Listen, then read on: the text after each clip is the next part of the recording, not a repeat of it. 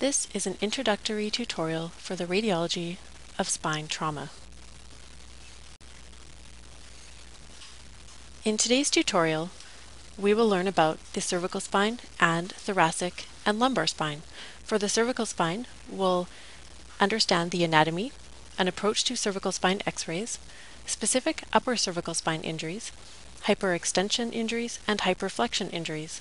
For the thoracic and lumbar spine, we'll talk about the three-column theory, as well as hyperflexion injuries and chance fractures. An imaging algorithm for cervical spine trauma is that the cervical spine should remain immobilized until the patient has been cleared, or until the extent of injury has been determined. Understanding the mechanism of injury is helpful for evaluating images and determining patient's prognosis. Patients with altered mental status, posterior midline tenderness, or neurological deficits undergo CT scans in addition to radiographs. CT scans have approximately a 100% sensitivity for detection of fractures compared with a 65% sensitivity for radiographs. Many institutions now recognize CT as the preferred initial imaging procedure in acute spinal trauma. MRI is superior to either CT or conventional radiographs in the evaluation of neural elements such as cord compression, cord edema or hemorrhage, and soft tissue structures such as ligamentous injury, prevertebral hemorrhage, and traumatic disc herniation. The following are indications for MRI in the setting of cervical spine trauma. First, if there is an unexpected level of neurologic injury above the level of radiographically seen injury, the presence of instability or progressive neurological deficits, signs of radiculopathy, myelopathy, or cord injury, patients with negative radiographs and suspected cervical ligamentous injury, and finally, widening, slippage, or rotational abnormalities of the cervical vertebrae suggesting soft tissue injury. First, it's very important to familiarize yourself with the basic anatomy seen on cervical spine x-rays. That includes the lateral, the AP, and the odontoid views. On the lateral view, some things to be aware of are the anterior arch of the C1 vertebral body, the predental space, which is the space between the anterior arch of C1 and the dens, the intervertebral disc spaces, the vertebral bodies themselves, the transverse processes which project over the vertebral bodies, the spinous processes, the lamina, the pedicles, the inferior and superior articular processes, the atlanto-occipital joint, as well as the posterior arch of C1. Remember that when you're counting the vertebral bodies, the first fully formed vertebral body that you see is C2, not C1, so that's the best way to count. Remember that every lateral view should always include to at least the top of the T1 vertebral body. If the T1 vertebral body is not partially seen, then the exam is incomplete, and in that setting sometimes a special view called a swimmer's view is performed. On the AP view, you can see the dens projecting over the mandible. You can also see the spinous processes. You can see the uncinate processes of the vertebral bodies, which are these pointy structures. You can see the transverse processes, the superior and inferior articular processes. You can see the pedicles, which are round. You can also see the medial aspects of the first few ribs. And remember again, when you're counting the vertebral bodies, that the first fully formed vertebral body you see is C2, not C1. On the odontoid view, you can see the teeth. You can also see the odontoid process very well. You can see the lateral masses of C1 and C2. As well, you can see the mandible, and you can see the body of the C2.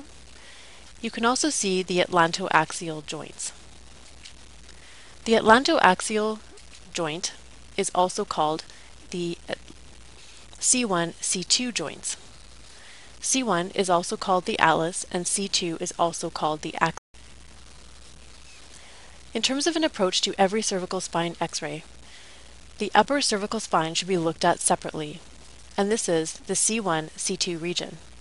Next, the lower C-spine should be looked at separately, and this is the C3 to C7 region. And finally, you should make special attention to the prevertebral soft tissues. Remember to always have an organized approach to every cervical spine X-ray. In terms of the upper cervical spine, it's very important to look at the C1-C2 relationship. The normal predental space is the space between the anterior arch of C1 and the anterior aspect of the dens. This is shown as the yellow bar. This space is less than 3 millimeters in adults and less than 5 millimeters in children. Always look at Harris's ring. This is a ring that's superimposed over C2 and it should be complete. If it's incomplete, suspect a fracture. In addition, the spinolaminar line should always intersect the opistheon. The opistheon is the bony protuberance at the base of the occipital bone. Also look at the basion dental interval. This is the distance between the tip of the clivus, otherwise known as the basion, and the tip of the dens. This interval should be less than 12 millimeters. Also look at the posterior axial line, and this is a line drawn along the posterior vertebral bodies, and this should be less than 12 millimeters from the tip of the basion, shown here as the yellow line, which should be less than 12 millimeters. On the odontoid view, it's very important to look at the alignment of the lateral masses of C1 and C2. The lateral aspects of the lateral masses should have less than 1 to 2 millimeters of malalignment. In addition, the atlantodental spaces should be symmetric. When looking at the lower cervical spine, it's important to look for smooth contours of the following 4 lines: the anterior vertebral body line, the posterior vertebral body line, the articular pillars, and the spinolaminar. In addition, the disc and interspinous spaces should be uniform at each level. When looking at the prevertebral soft tissues, the most important thing to look for is a focal contour abnormality. At the level of C2, the prevertebral soft tissue should be less than or equal to 7 millimeters in diameter. At the C3-C4 level, they should be less than or equal to 5 millimeters in diameter, and at the C6 level, they should be less than or equal to 22 millimeters in adults and 14 millimeters in children less than 15 years old. At the C5-6 level, there's a natural slight increase in the size of the prevertebral soft tissues, which is normal because the esophagus starts in this region. The patterns of cervical spine injury are classified based on mechanism, and these include flexion, extension, axial loading, distraction, rotational, and complex mechanisms. The upper cervical spine is a very important region, and injuries here are considered very dangerous.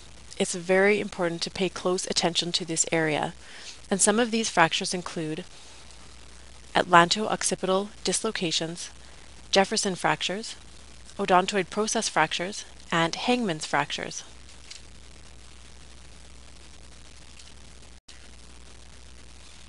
Atlanto-occipital dislocation is caused by severe flexion or extension of the upper cervical spine. It results in complete disruption of all the ligaments between the atlas and the occiput. It is highly unstable. The anterior translation of the skull on the vertebral column is the most common pattern.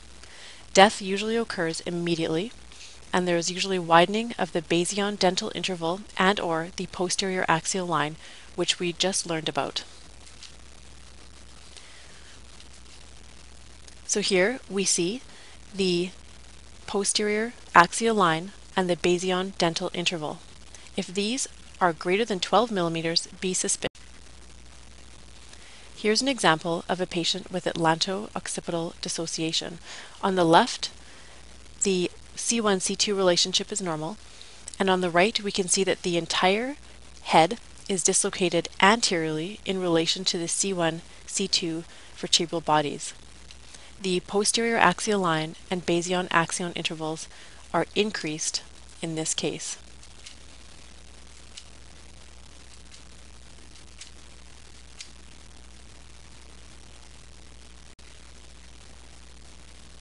A Jefferson fracture occurs because of axial loading.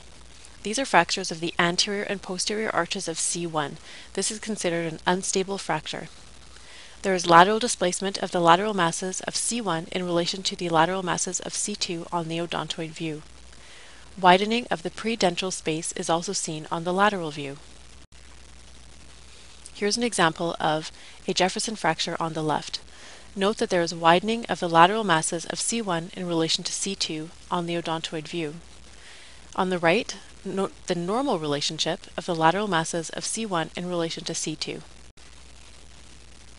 Odontoid process fractures occur because of hyperextension, hyperflexion, and/or rotation. There are a number of different types. Type 1 is an avulsion at the tip of the dens. Type 2 is a fracture at the base of the dens. And type 3 is a fracture extending into the body of the axis, otherwise known as the body of the C2 vertebra. Types 1 and 3 are usually stable, but type 2 is highly unstable. Type 1 is also quite difficult to see on plain films because it's just an avulsion of the very tip. Here's a diagram outlining type 1, the tip of the odontoid process is fractured, type 2, the base of the odontoid process, and type 3 is a low fracture which includes the body of the C2 vertebra. At the top, we see a picture of a type 1 odontoid process fracture. At the right, we see a picture of the type 2 odontoid process fracture through the base of the dens, and in type 3, we see a fracture which extends into the body of the C2 vertebra. Note that in a type 3 odontoid fracture, there is disruption of Harris's ring, which we've previously talked about. A hangman's fracture is otherwise known as a traumatic spondylolisthesis of C2. The mechanism is hyperextension, and these are bilateral fractures through the pedicles of C2 in all three types of hangman's fracture. A type 1 is known as a typical hangman's fracture. These are bilateral fractures of the pedicles only. A type 2 is atypical. The fracture extends into the body of C2. And type 3 is associated with unilateral or bilateral facet dislocation. Types 1 and 2 tend to be stable, and type 3 is unstable. Of course, if any of these fractures are suspected on a plain radiograph, a CT scan is of course advised. Hyperflexion injuries are common injuries, especially with motor vehicle accidents. Clues include widened spinous processes, as we can see on this radiograph with the red arrow, kyphotic deformity, which we can see here with the yellow lines, as well as widening of the posterior aspect of the involved disc space, as we see with the green line. There may be an associated impaction fracture of an anterior vertebral body. Bilateral facet dislocation occurs with hyperflexion. This is an unstable injury and is associated with anterior subluxation of greater than 50% of one vertebral body on another. We see the bow tie sign of the involved dislocated facets on the lateral view. As well, we see widening of the spinous processes and a focal kyphotic deformity. On the left, we have a radiograph of bilateral C5-6 facet dislocation. We can see that there is anterior subluxation of the C5 on C6 vertebral body. Also, when we look at the posterior elements of the C5-6 level here, they look like a bow tie. This is called the bow tie sign. On the right, we have a normal radiograph.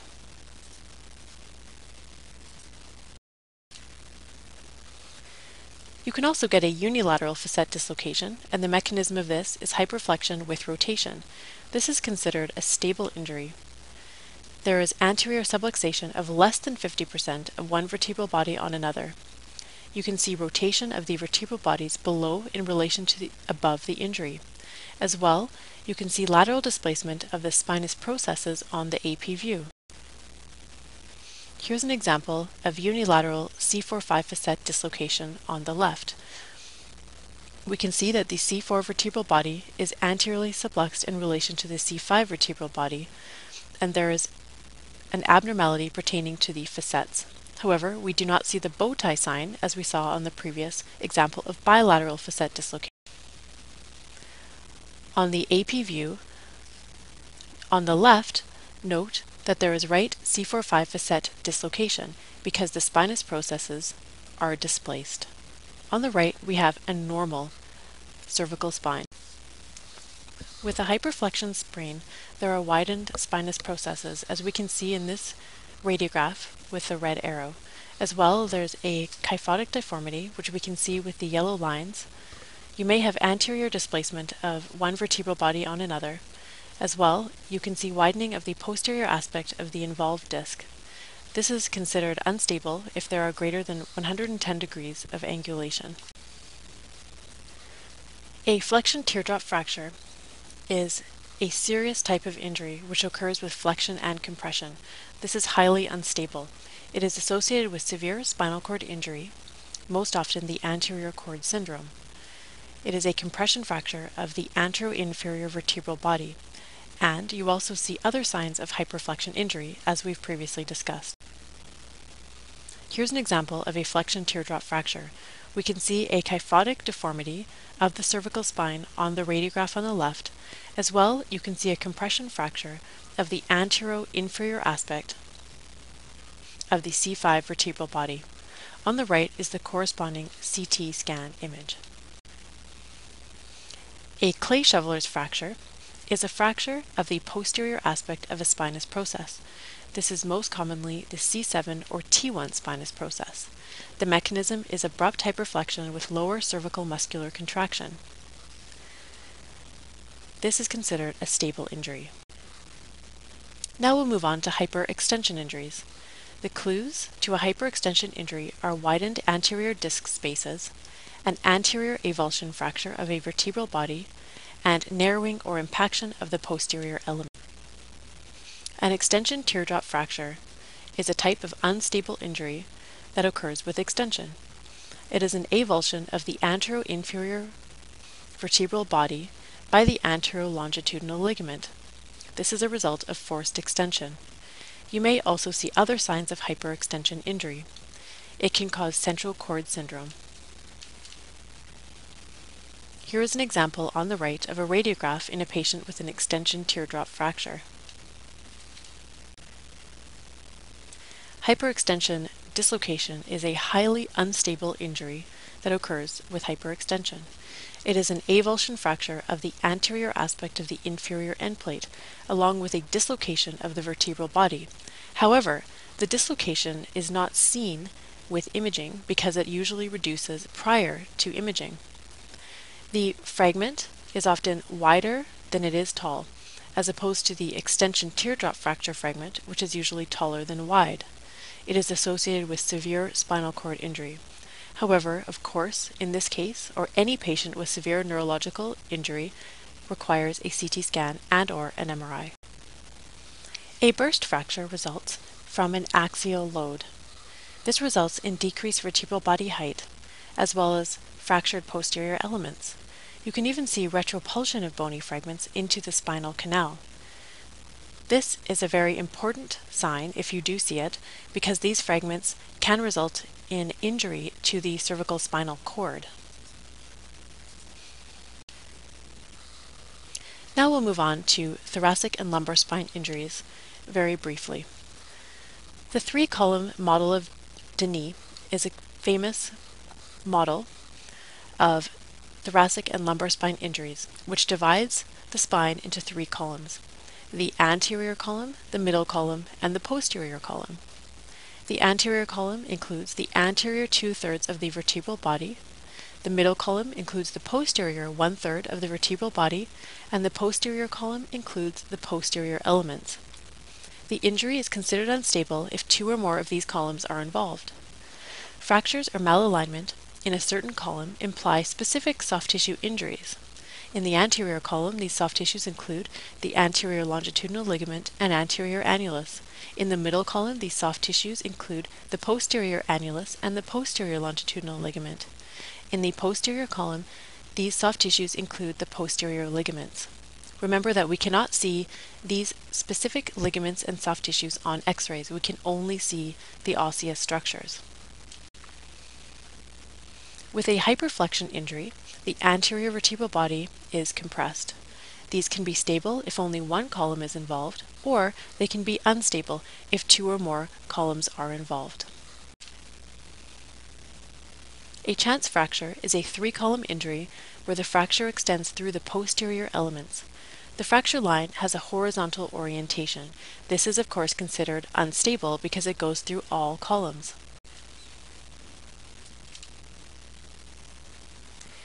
You are now completed the introductory tutorial of cervical, thoracic, and lumbar spine trauma.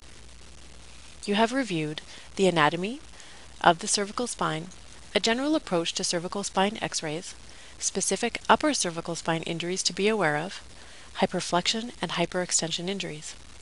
In the thoracic and lumbar spine, we quickly reviewed the 3-column theory, as well as hyperflexion injuries and chance fractures.